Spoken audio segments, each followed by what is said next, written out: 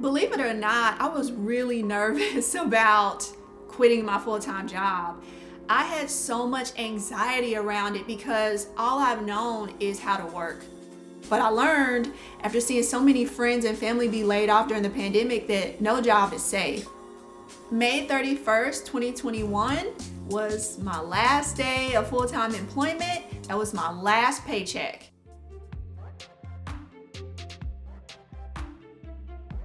Growing up, I watched family members use their hands to do jobs. So cleaning jobs, janitorial, nanny jobs.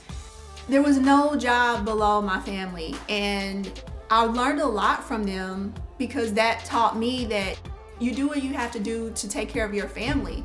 But I also knew that I really wanted better. My mother dropped out of high school at 17.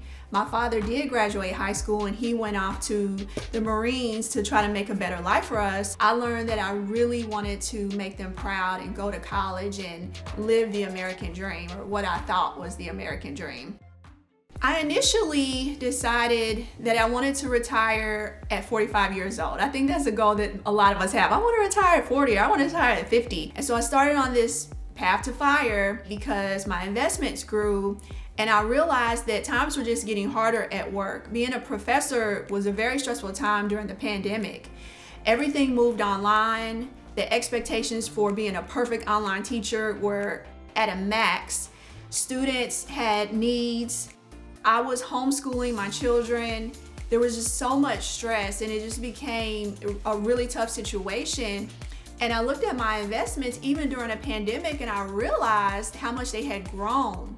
And when I started to think about how I was spending my time and the stress that I was under, I decided that, wow, you know what? I can actually go ahead and lean FIRE and stop working full time earlier than I had expected with a little bit less money than I expected, and I could still FIRE.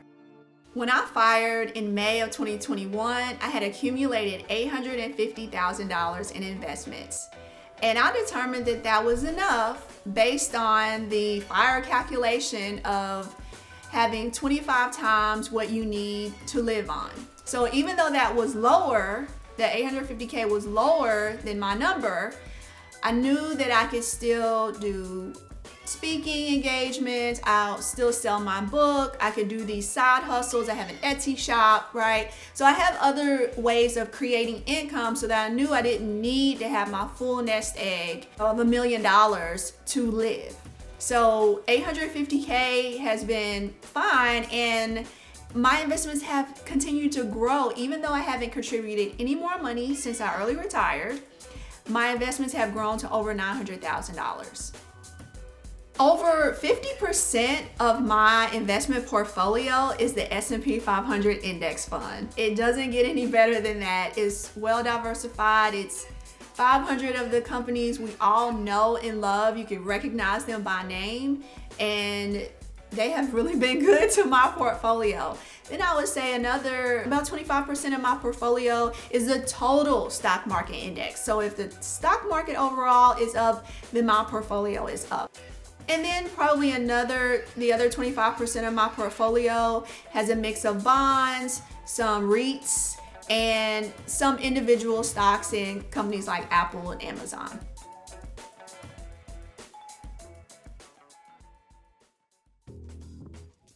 A typical day for me starts out with, of course, getting up around 6:30 to get the kids ready for school. So I get up, make their breakfast, wake them up, get them ready. I like to sit with them while they have their breakfast so we can just have that moment to talk, and they have different schedules so I can spend time with each one before they get off to school. Then I'm able to have my tea and have a moment to think, reflect, plan my day. So I'll go to the gym, I'll come back home, make a light breakfast, and then I'll start working on whatever's important to me. Typically, that will be maybe someone has reached out to me that has questions about their budget, or I have mentees who are starting new jobs right now and they're asking me about their 401k and how much should they invest in it and what is it.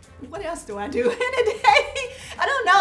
Believe it or not, the days go fast when you're FIREd. I live a downsized life. I really honestly do. I live in a comfortable neighborhood in a townhome. It's 3 bedrooms. It's just what we need and not a whole lot more, but we're happy here.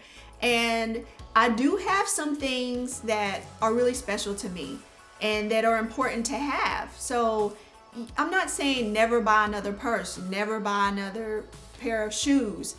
I don't think that's life. That's not realistic. But your whole wardrobe, just kind of look at it and say, how much of this do I really need? Does this really bring me value? Could I be investing this money in something that's going to bring me a return?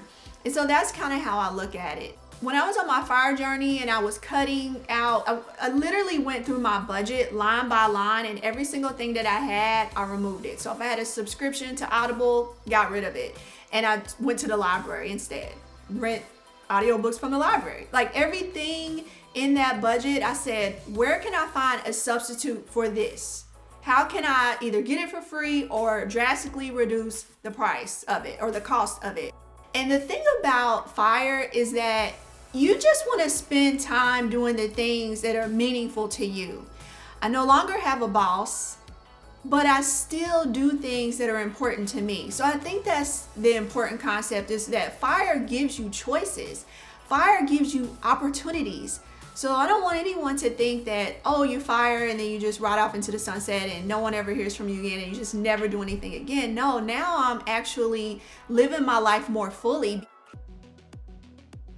When I think about what's next for me, man, there's just so many opportunities out there, but I want to stay grounded. I want to stay focused on my children, spending quality time with them, because that's what they want. They don't ask for things. For Christmas, they ask for 2 or 3 things at max. They want time. They want experiences.